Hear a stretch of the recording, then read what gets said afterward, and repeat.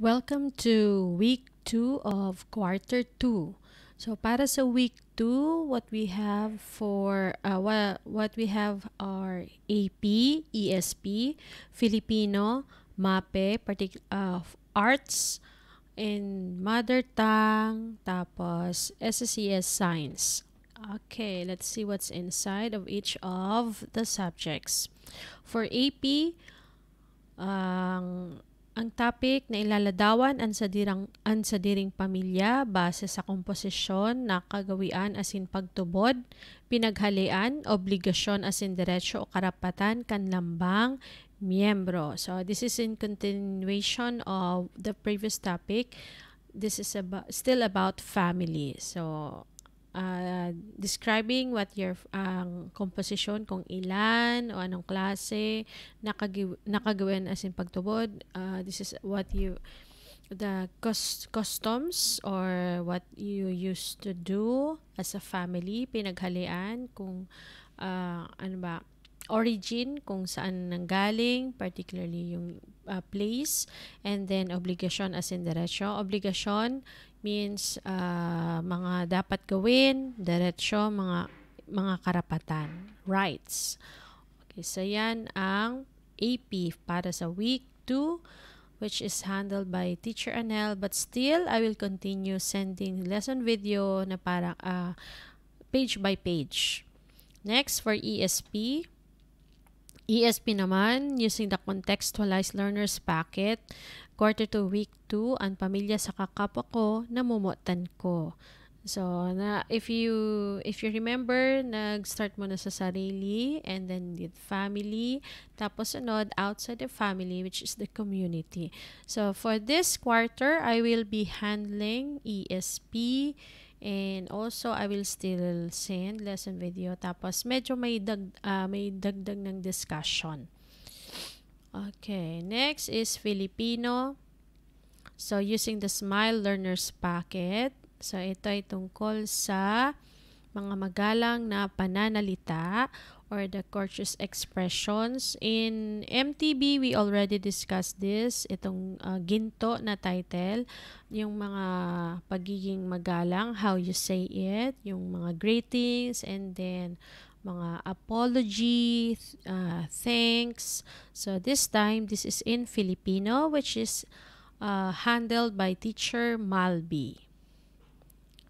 So, yan the details will be sent through a lesson video by Teacher Malby. So, same procedure, page by page 10. And for MAPE Arts, this is about maraming uri ng ang bahay at paaralan. Ang bawat bahay at paaralan ay may mga bahagi at iba't ibang disenyo.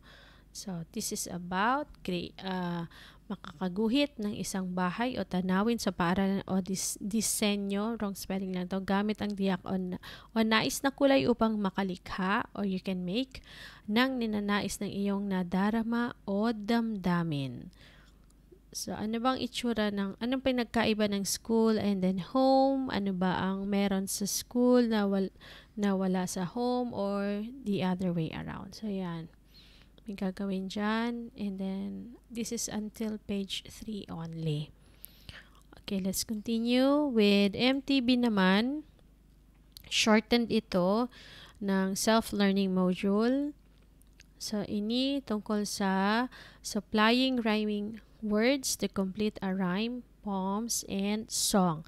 So, previously, ang ginawa lang sa MTB, madangog lang. You have to listen for the rhyming words. But this time, you need to complete it with another word that will rhyme. So, parang level up na ng topic natin sa rhyming words. So, there is a poem that you need to read or you need to listen first, and then later on, babasahon mo. Tapos may gibohon 1, gibohon 2, and then gibohon 3 until page 3. And for science naman, for week 2, previously we discussed about the different animal body parts, how they get food, their habitat, and then what else? Tama ba? Oh, the different body parts, and then their body coverings. But in this time for week 2, we are going to talk about the needs of animals. Let's find out if these are the same with our needs or may pagkakaiba.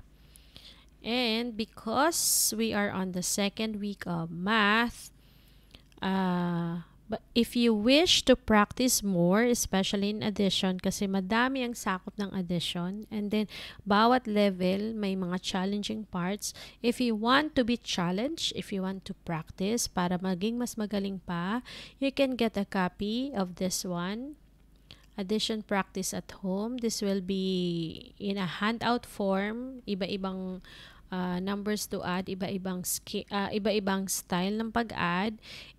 Pwede ito, kung gusto nyo, you can get a copy from on the table, and then on the assigned day, which is on Friday, I will discuss what's inside this handout. Pero if you don't wish to have this anymore, so okay lang naman.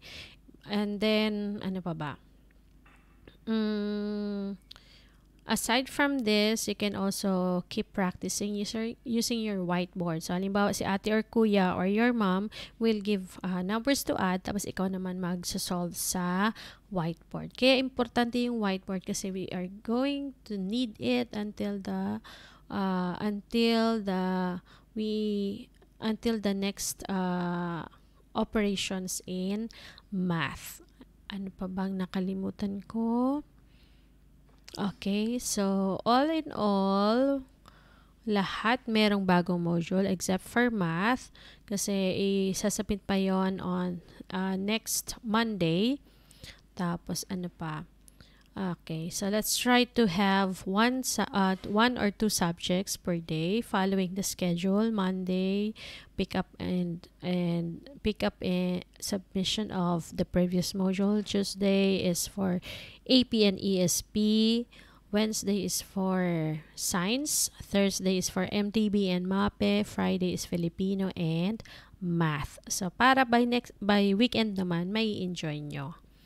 Okay, that's it. We're done. So I hope you're still going to enjoy the next set of modules, and then don't forget to submit the previous module para hindi rin matambakan. So target nyo matapos ang week 1. Ang math pwede pang ma-extend, and then para you are now ready for the next module.